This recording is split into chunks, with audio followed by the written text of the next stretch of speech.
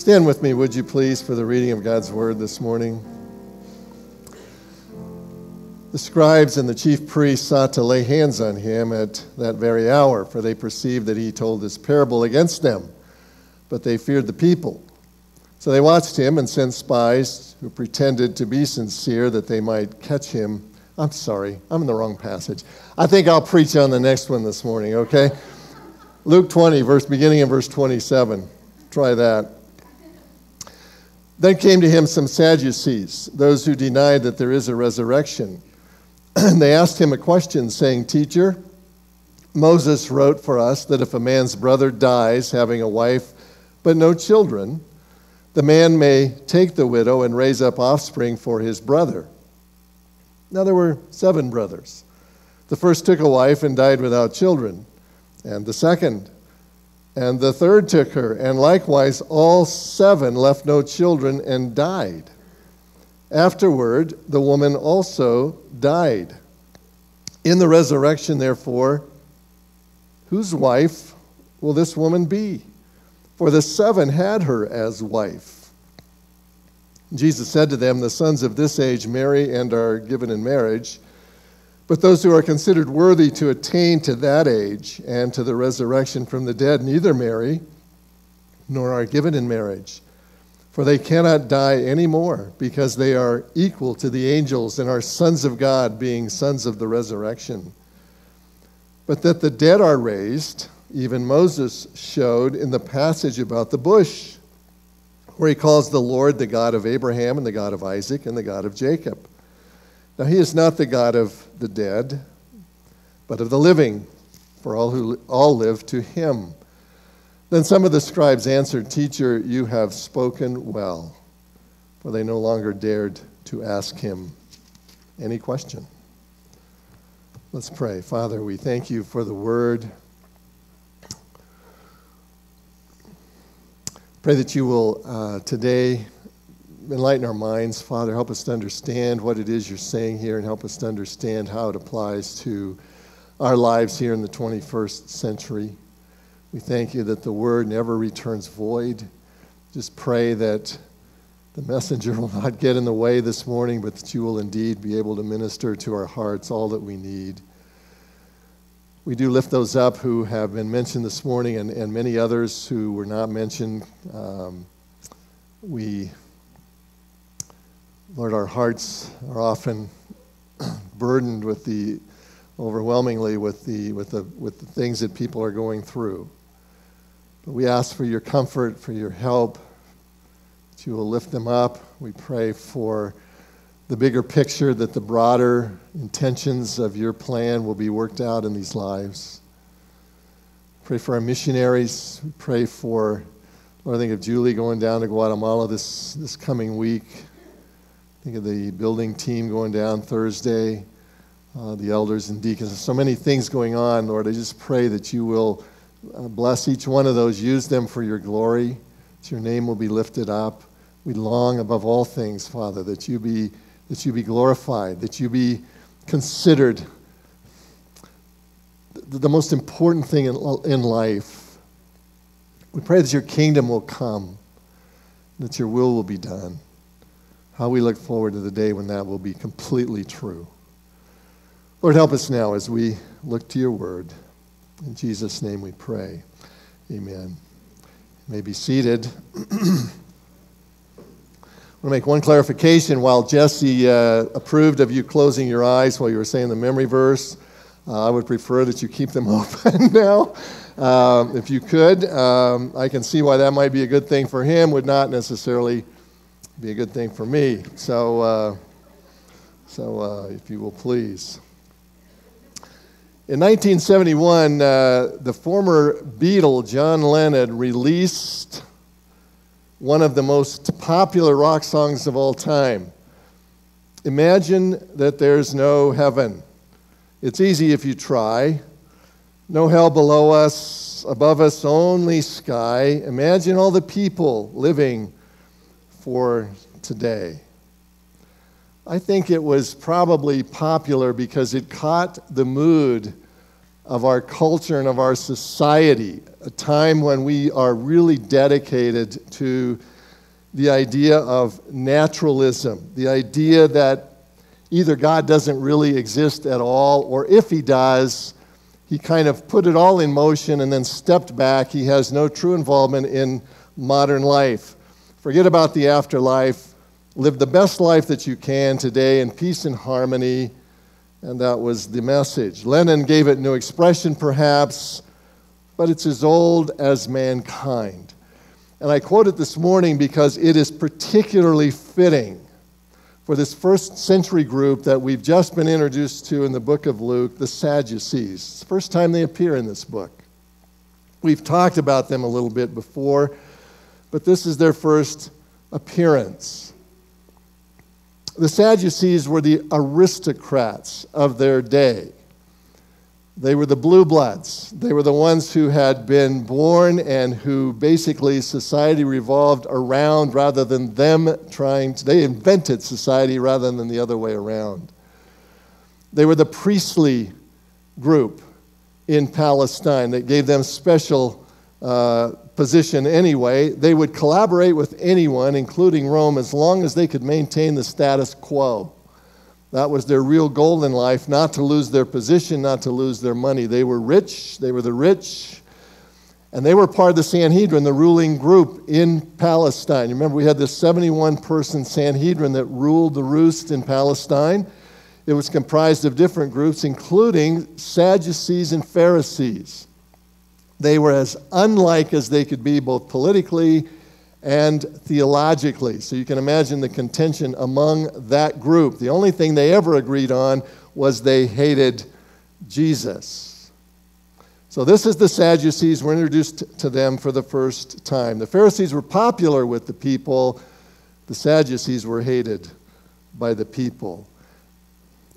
The overwhelming characteristic of their existence was that they were naturalists. They were first century naturalists. This seems very unusual because they were the priestly group. But even though they were part of the priestly group and did believe that God created in the beginning and subscribed to the first 5 books of the Bible, the Torah, they didn't believe any of the rest of the Old Testament. They basically discounted it. Torah was the only thing. Now that'll be important, very important next week. We won't see so much important attached to that this week, but next week we will. They were naturalists. They rejected the immortal duration of the soul, quote. They did not believe in heaven, did not believe in hell, did not believe in judgment, didn't believe in resurrection, didn't believe in an afterlife, didn't believe in angels. In other words, anything that had an inkling of supernatural, they did not believe in. Sound familiar? What's interesting is I think most naturalists look at those of us who are believers as being naive people. Perhaps you've run into that. If you haven't, I can only conclude your witness has not maybe been what it should be. Naturalists will look at you as naive. They will mock you for your beliefs. And that same was true in first century Israel. But Jesus is going to show here in this passage that the naivety belongs to the naturalists. The naturalists are the ones who do not understand. The naturalists are the ones who are missing something very important. And in these last 3 days of his life, remember, Jesus has cleansed the temple, and so he's now using it for its intended purpose, teaching. All who are coming, and people are flocking to him because they are in town for Passover, coming from all parts of the world to Palestine to return for this important time of year. And now they're hearing about this one who has sort of come out of the woodwork in Israel. And they're flocking to hear Jesus.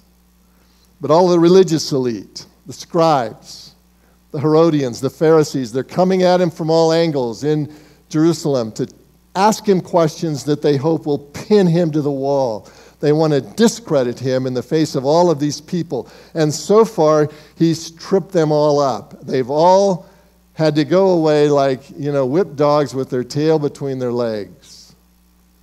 So last of all, here come the Sadducees. This is the aristocracy, if you will, coming out of hiding. You could think of it this way. It's almost like they are so sure that their naturalistic presuppositions will win the day. It's kind of like they're walking up now after everybody else has had the try and kind of saying to the Pharisees and the scribes and the rest of them, step aside, boys. Let us show you how it's done.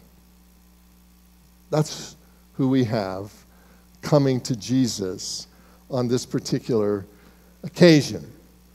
They think that they will win with their naturalistic presuppositions, but once again, Jesus sends them away in flames. And along the way, we're going to learn a lot about the Bible, a lot about resurrection, a lot about heaven and the afterlife. It's a spellbinding encounter that goes on. We're going to look at it basically over the next couple of weeks. First, we have the diabolical ruse. It takes just a couple of minutes. And then the dazzling response that we'll divide into two parts. So what's the ruse? Well, the ruse is this. They refer back to Deuteronomy 25, where provision had been made in the law of Moses. Remember, this would have been part of their scripture, the last book of their scripture, actually, that if a man were to die childless, his bachelor brother was to marry his widow and raise up children in the dead brother's name. They were to do this on penalty of shame to the family if it wasn't carried out. It was called a levirate marriage, meaning a marriage of one brother to a wife of a brother who had died. The Sadducees were well aware of this provision, and wanting to poke fun at the afterlife, they either make up this scenario or perhaps it actually happened, where it's really not completely clear from the passage. But either way, they come and say to Jesus, listen, here's what happened. This woman had a husband and he died. And so the second brother in the group took her as wife and then he died. And then the third brother took her as wife, and then he died, and it went on to the seven. Now, the breakdown in the story to me is this. If you were brother number 4, would you be marrying this black widow? Or would you be heading out of Dodge, finding somewhere else to go? I think I'd be gone. Shame to the family or not. But in any case, they proposed this scenario where all 7 brothers marry her, all 7 brothers die. And now they have this, what they think is their unanswerable question. So what's going to happen to her when she gets in heaven? Is she going to be trailing around with 7 husbands? That's their scenario. They think that they will have Jesus backpedaling all the way to Galilee. They're making a joke of heaven. It's a grotesque scenario. A woman with 7 husbands, how in the world is God going to handle that? Doesn't this remind you of naturalists, though? I mean, the favorite ploy, I think, of naturalists is to poke fun at anything that speaks of faith or that speaks of God, to poke fun so that they can justify ignoring God. The idea is as old as Jesus himself. At his arrest, we read in Luke 22, verse 63, now the men who were holding Jesus in custody were mocking him. As they beat him, they also blindfolded him and kept saying, prophesy, who is it that struck you? Listen, he could have told them not only who it was who struck him, but he could have given them their whole family history, right? But he doesn't. Unfortunately, they equated inactivity with inability, which was not true. So they were doing it back then. They're doing it today. The liberal theologian Rudolf Bultmann, years ago, he said this, and he had a book called Kerygma and Myth. I hope you never have to read it. Some of us who are in seminary did. In it, he did have one interesting statement. He wrote this. He said, it is impossible to use electric lights and the wireless and to avail ourselves of modern medical and surgical discoveries and at the same time to believe in the New Testament world of spirits and miracles. He objects to anything supernatural. He goes on and says, I use an electric razor. No man who uses an electric razor can believe that Jesus walked on water. And now I'm asking myself, what's the connection here? Just because I use an electric razor, somebody couldn't have walked on water? But you see what he's saying. He's saying we're so sophisticated. We know everything now because we know about electric razors. So we know that this all these miracles in the Bible couldn't really have happened. What foolishness, right? Using mockery to discredit the supernatural, just like the Sadducees did.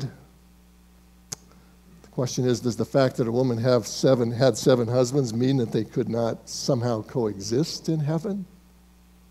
Jesus is going to take that question on with no problem, but we should ask seriously. Is there really even a connection between this and that? But that's what the message is, isn't it? We know everything now. We know so much that we know that these miracles that people believed in back then, just myth, could not possibly be true.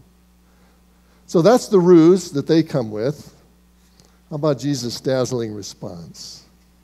Now, to get the full impact, we need to go back to Matthew 27. So if you just turn back a couple of books to Matthew 27, where there's a more complete, a parallel passage that has a little bit more information than we have in the book of Luke. In Matthew, it's not Matthew 27, sorry, Matthew 12. In Matthew 12, we have the same thing. The same Sadducees are coming and they're posing this question to Jesus. And they basically ask the same question. So whose wife will she be, since all seven had her? Presupposing, of course, you can only have one husband or one wife in heaven. So who is it going to be? And Jesus answers in Matthew 12, beginning in verse 29. Jesus says, you are wrong because you know neither the Scriptures nor the power of God. You know neither the Scriptures nor the power of God. I mean, what authority is that? Here he is, he's standing toe-to-toe with the creme de la creme of the religious people of his day, the priestly group. And he's saying, you guys have a little problem here with your question. Your question shows that you don't know the Scriptures and you don't know the God behind the Scriptures. You may be priests, but you don't know the Bible and you don't know God. I mean, that's pretty authoritative, isn't it? Here are the most educated people in his land, and he's coming out of Palestine, out of Galilee. It's like coming out of the South, I guess, in the United States, because he's got an accent. They think he doesn't know anything, not nearly as educated as them, and he looks them right in the eye and says, you guys are wrong. You don't know either God's might or God's message. You don't know either one. Because if you did, you'd realize how wrong you are. You may have titles, but you are God illiterate. You are God illiterate. So over the next 2 weeks, what I want to do is really examine what it means not to understand God's might, and then what it means next week not to understand God's message, not to understand the Scriptures. You don't understand God's power. This is common to all naturalists. Of course it would be, right? They're in denial that either God exists or if he does, that he is involved in this earth, so they deny God's power. But this is, again, not an old contention. It's been around forever. That's why Isaiah said in Isaiah 55, verse 8, for my thoughts are not your thoughts, neither are my ways your ways, declares the Lord. For as the heavens are higher than the earth, so are my ways higher than your ways, and my thoughts than your thoughts. I guess they missed Sunday school on that day, right? They thought that God was powerless, when actually he's just different. He does things differently than we do them. Have you noticed that? I mean, almost every prayer I have, I know exactly how it should be done. Are you the same way? I don't pray without thinking this is the way it should be done. And almost every time, God answers in some other way that's better. Because God's ways are higher than ours, right? God's ways are different than ours. They didn't get that. So what is it about God's power that we need to understand that's in this passage? Well, number one, he has the power to save. God has the power to save. This is the first problem with naturalists. They're not even saved. You can't be a naturalist and be saved. You can't be a naturalist and be on your way to heaven. You can't subscribe to naturalism as the philosophy of life and as the worldview that you adopt and be a Christian. The two are incompatible. And so Jesus says to these men, if you're back in Luke chapter 20, Jesus says to these men in verse 34, he said to them, the sons of this age marry and are given in marriage. But notice now verse 35, but those who are considered worthy to attain to that age and the resurrection of the dead. In other words, those who are going to heaven. Those who are considered worthy for that, they neither marry nor are given in marriage. Now, we'll talk about the marrying and given in marriage the next week, but right now I want to concentrate on those who are worthy. Who is worthy to attain the age to come? Who is that? Most people, when I ask that question, it's, those who are doing their best. Or those who are, these people might have answered, it's those who are Jewish people because we're God's chosen people. Those who are leaders of the Jews. Perhaps those who are rich and God's blessing is shown in their lives because they are rich. Listen, these guys had all of those things. And what Jesus is saying is it's not enough.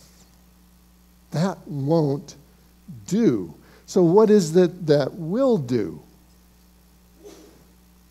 Well, Jesus had mentioned that way back in Matthew 5, verse 20, during the time when he gave the Sermon on the Mount. In Matthew 5, verse 20, he says, for I tell you, unless your righteousness exceeds, unless your righteousness, now listen to this phrase that he gives, unless your righteousness exceeds that of the scribes and Pharisees, you will never enter the kingdom of heaven. That's a pretty strong statement, isn't it? And to the Jewish people, that would have been a particularly strong statement because as far as they were concerned, nobody's righteousness exceeded that of the scribes and Pharisees. If you asked them who's the best person morally that is around, they would have said it's the scribes and Pharisees. They're at the top of the heap. And Jesus is saying, yeah, but it's not good enough. It's not good enough. If that's what you're hoping for,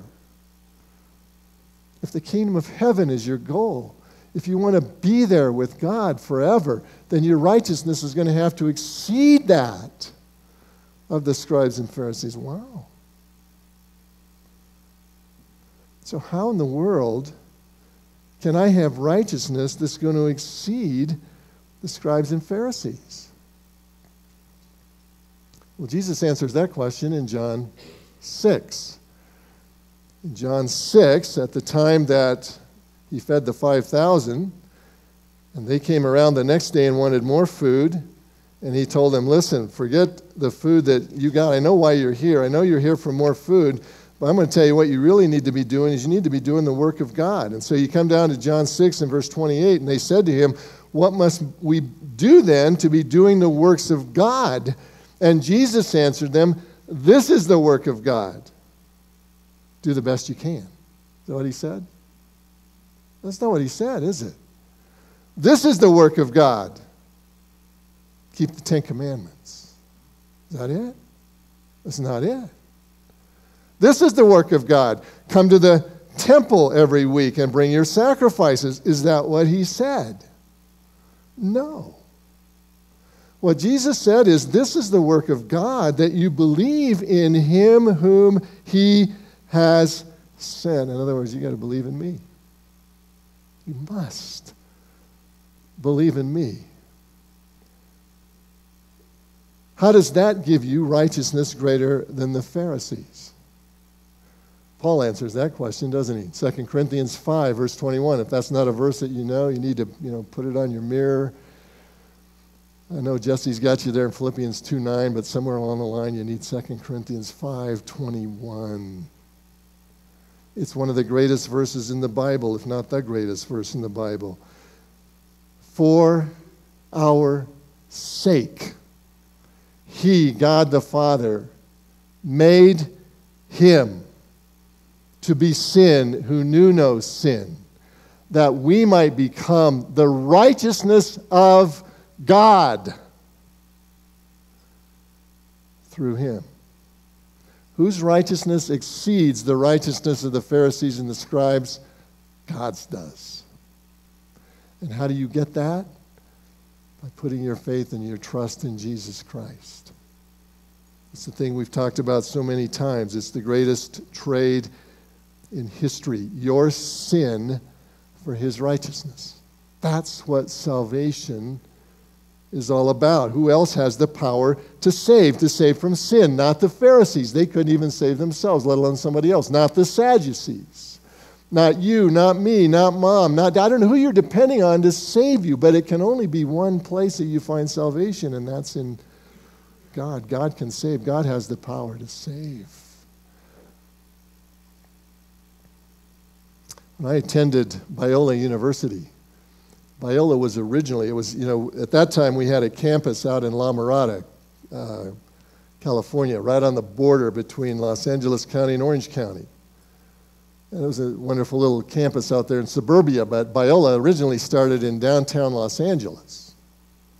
And the school was located in this high-rise building. I don't know how many stories it was, but at the time it was built, it was one of the tallest buildings in Los Angeles. Not anymore, but it was at the time.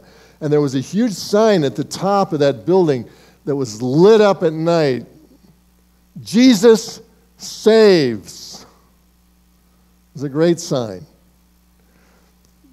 But the naturalists in my day, a lot of the kids I knew, and even some of them that were going to school there, had a lot of fun with that sign. Jesus saves? Where? First National Bank? Jesus saves what? Green stamps? I mean, he had a lot of fun mocking and poking fun at the sign that says, Jesus saves. Let me tell you, beloved, the mockers will one day learn that the sign was right and that they were wrong, right? Jesus does save, but he's the only one who can.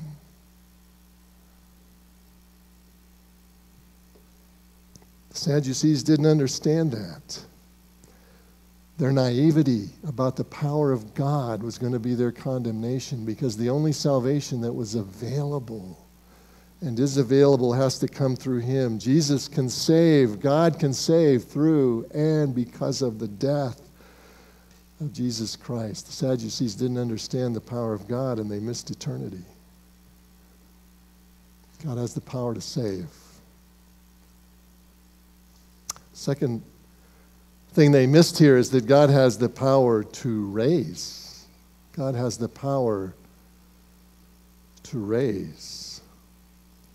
Back in Luke 20, resurrection is mentioned twice in this passage, in verse 35 and then again in verse 36. What the Sadducees denied, that even the possibility of resurrection, didn't believe in it. They were naturalists. What they denied, Jesus just takes for granted. They denied it because it wasn't the normal course of events, and it's not, right? They denied it because it went against the laws of nature as they understood them, right? They denied it because they'd never seen it happen. They denied it because it wasn't normal. They didn't think it could ever happen, but they didn't understand the power of God. He made the laws of nature. He's not subject to the laws of nature. Do you see the difference? If you make the law, you can do whatever you want to with it.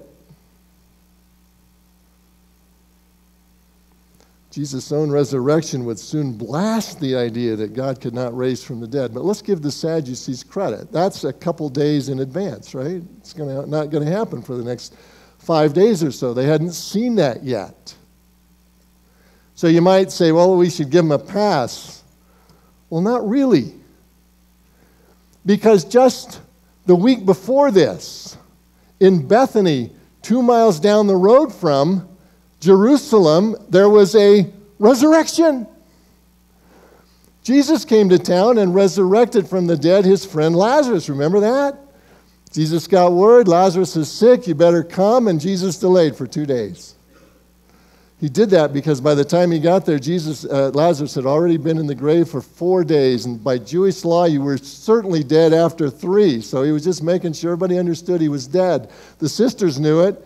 When he came and he said, open the tomb, they said, oh, Lord, we don't want to do that. He stinks by this time. Lazarus was dead as a doornail, and Jesus cried out, Lazarus, come forth. And what happened? Here he came, fresh as a newborn baby.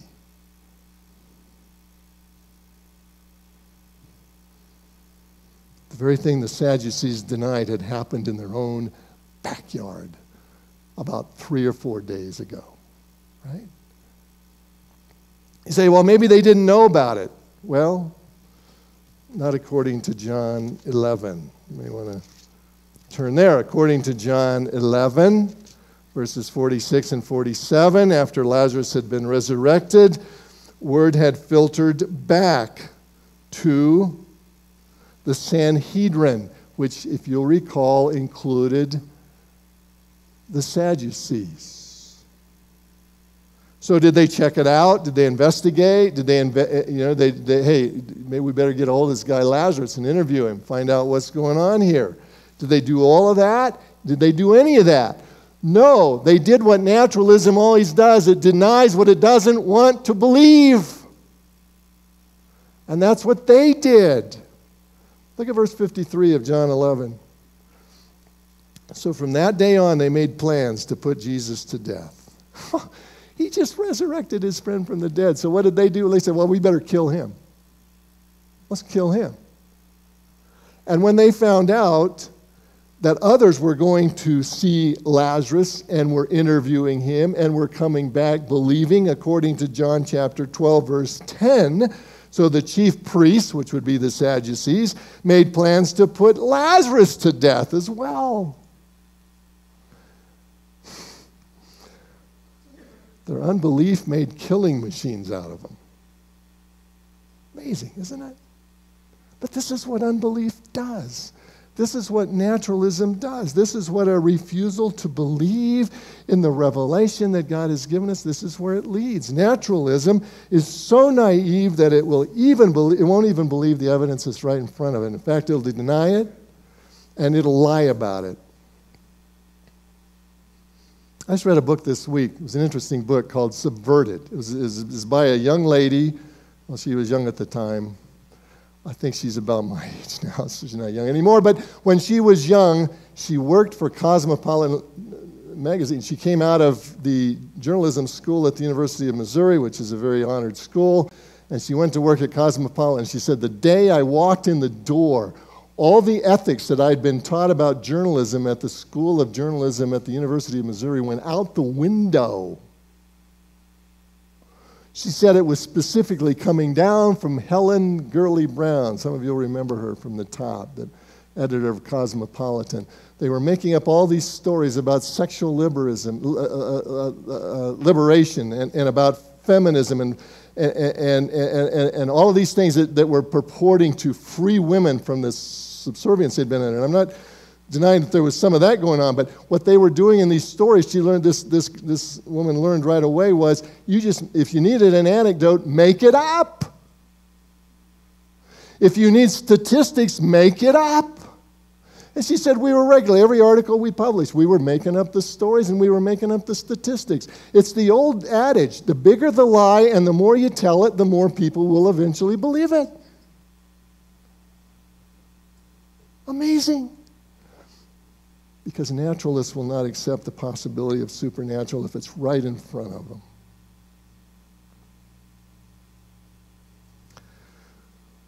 Sadducees did not believe the power of God for the simple reason that in their view it wasn't on display every day.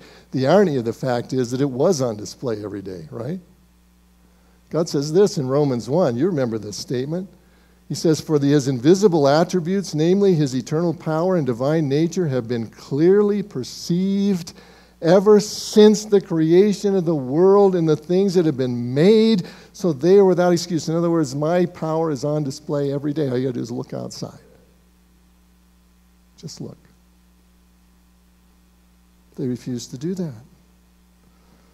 But see, God's power is evidenced in what he's created. God's power is evidenced in the creation. The irony of this is that the naturalists who deny the power of God are actually an evidence of the power of God.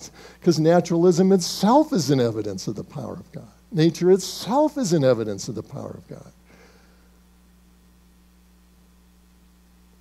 There's no naturalistic explanation for the universe. You say, oh, wait a minute, the Big Bang. Well, fine.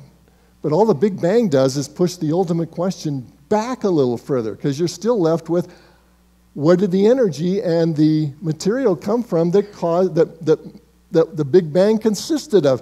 Who made something out of nothing? There's no scientific evidence for anybody being able to do that. You know that, right? Who caused the bang to happen? There is no scientific evidence to show how that could have been a possibility. Scientists claim to define that down to now fractions of a second, what happened after the Big Bang happened, but they have no explanation for how it happened to start with. Beloved, the power of God is on display constantly. It's on display every time you take that seed and plant it in the ground and it germinates. Explain that. The power of God is on display in nature in every fertilized egg. It's on display in every feeling of shame and in every act of love. There is no natural explanation for any of those, and we could go on and on and on and on. The power of God is on constant display. And the same God who controls the natural also controls the supernatural. The same God who controls the natural also controls the supernatural. Though resurrection is not an everyday event, it is completely within his power. Completely. That's what the resurrection of Lazarus was all about. That's what the resurrection of Jesus was eventually going to be all about. And turn with me back to Matthew 27. I want you to see this. The moment that Jesus died, look what happened. Matthew 27. It's one of those, sort of short, bizarre passages of Scripture that sometimes we just overlook. But look at this. Matthew 27, beginning in verse 51. It says, when Jesus died, behold, the curtain of the temple was torn in two from top to bottom, and the earth shook, and the rocks were split. This is the power of God on full display, right? But he's not done yet. The tombs also were opened, and many bodies of the saints who had fallen asleep were raised. And coming out of the tombs after his resurrection, they went into the holy city and appeared to many. That was a sad day to be a Sadducee, wouldn't you say? Sad day to be a Sadducee. Here come friends and relatives of people who have been dead, and now here they are, suddenly walking the streets again. How do you explain that? And then what happened to them? The Bible doesn't tell us. I don't know. I think I know. I think they're part of the first fruits that just went right on following the resurrection of Christ to join him in heaven. That's what I think happened, bodily. Because Paul says this about the resurrection. He says in 1 Corinthians 15:20, but in fact, Christ has been raised from the dead. He's the first fruits of those who have fallen asleep. In other words, he's just the first of many to come. There are many to follow. Jesus was resurrected by God because God has the power to raise. And the Sadducees' belief to the contrary didn't make it so. God proved it over and over in their own time. They were not willing to look. Sadducees got it all wrong because they chose not to believe that God could raise the dead. He can, he did, and he will. So God has the power to save. They didn't know that. God has the power to raise. They didn't know that. God has the power, thirdly, to change. He has the power to change. All naturalists subscribe, consciously or unconsciously, to the theory of uniformitarianism. You say, what in the world is that? Well, it simply means this. It means it's the theory that everything is going on now as it always did. The uniformity of nature means that you can't violate any of the laws of nature. It is uniform. The idea is that everything has and always will operate according to the same unchangeable laws. To the Sadducees, that basically meant no life after death. Nobody had seen it, nobody could prove it, nobody could demonstrate it, so to them it didn't exist. But even if it did, in their limited minds, it would have to operate on the same principle as this life, meaning one woman, one husband.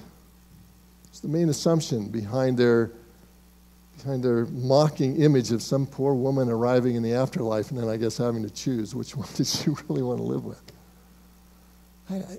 Such mockery.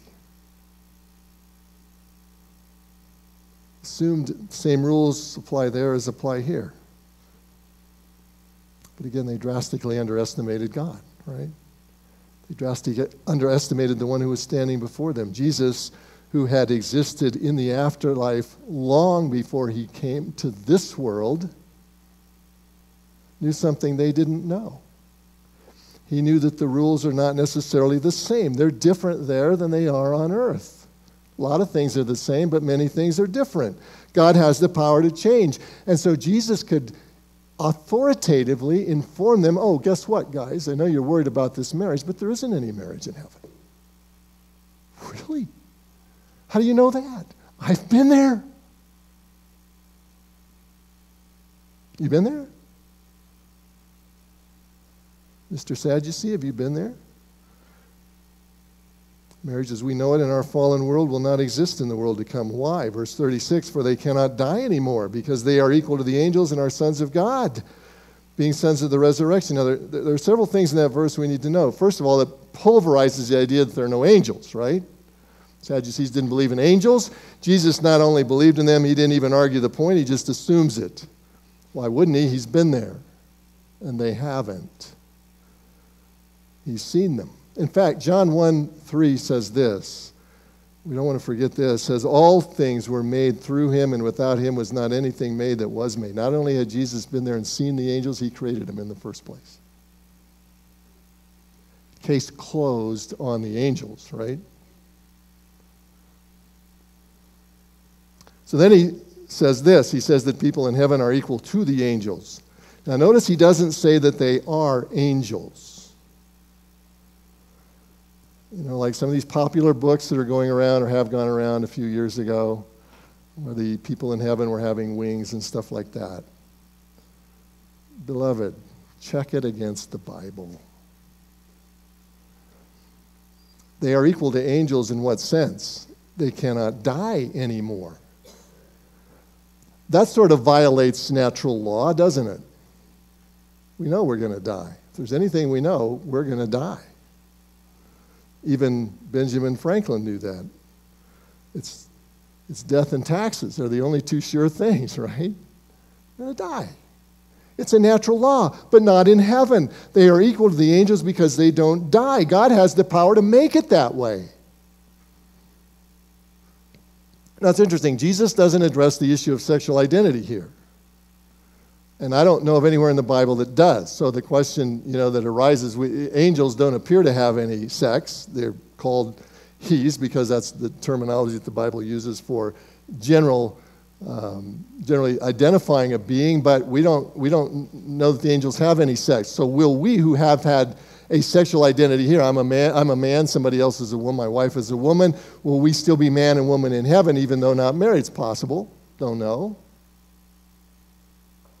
We don't know. The Bible doesn't speak to that. But we do know this, people will live forever. We know there will be no marriage as such. There will be no reproduction. There will be no need for reproduction. There will be no need to repopulate. There will be no need for families. It's one big family there. Do you understand?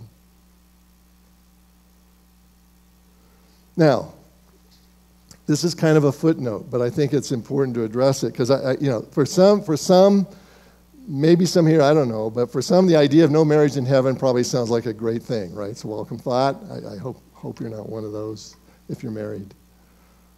For others, like myself and Patty, it's hard to get your arms around the idea that you can have an ideal existence without marriage, right? I'm sure many of you who are here this morning feel that way.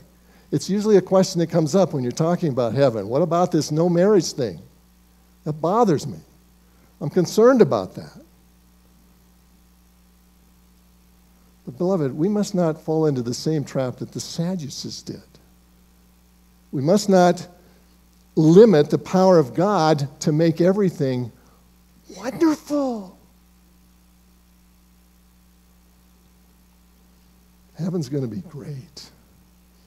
Heaven is a sinless place where absolute, comprehensive, total love dominates. It's everywhere.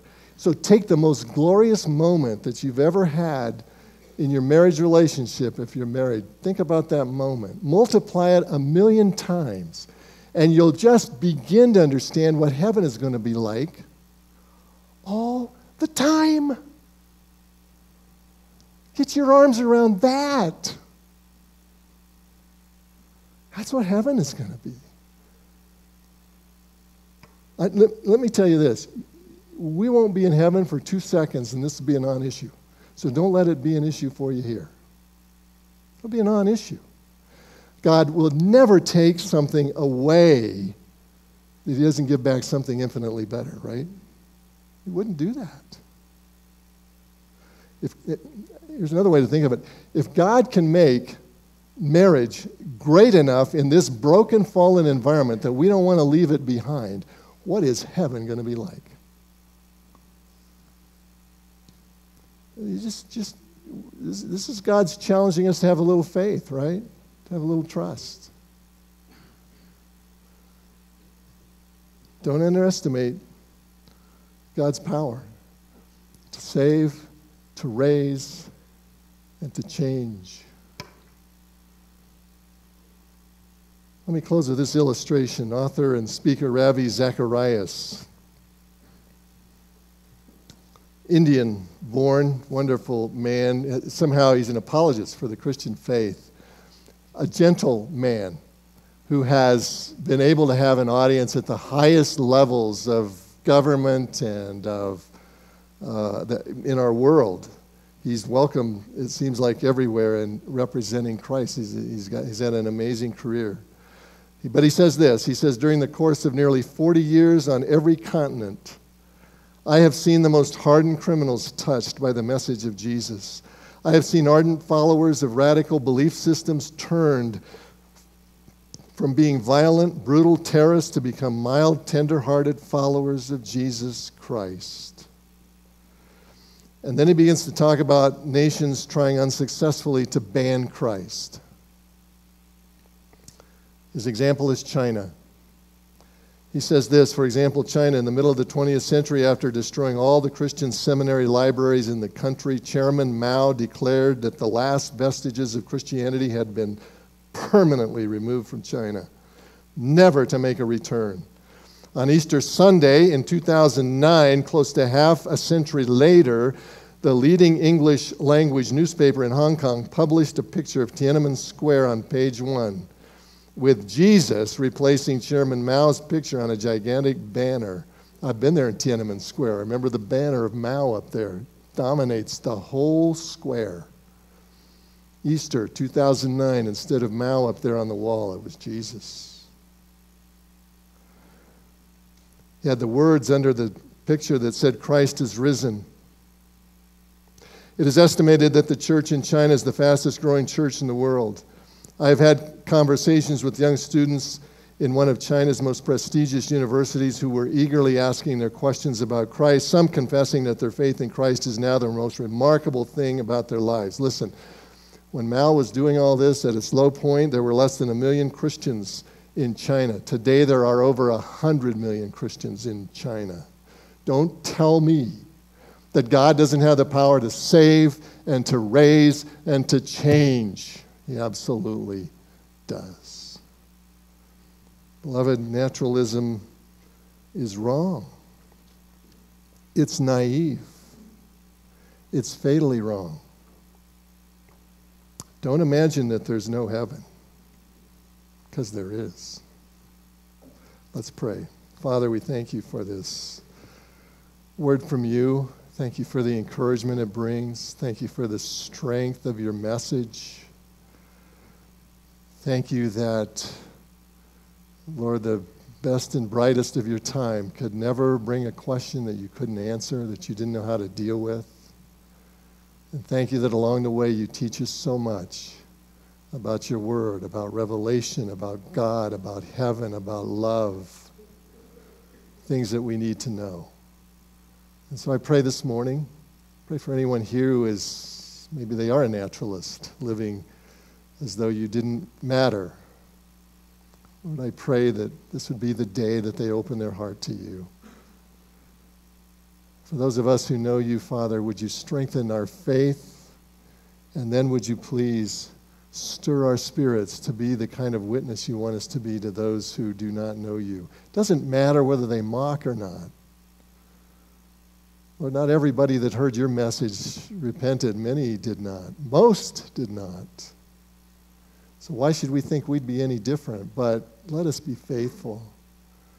Let us be true to you. Let us be true to your word. Because it's true. Bless us now as we sing this song, Lord. May it be the prayer of our hearts. We pray in Jesus' name. Amen.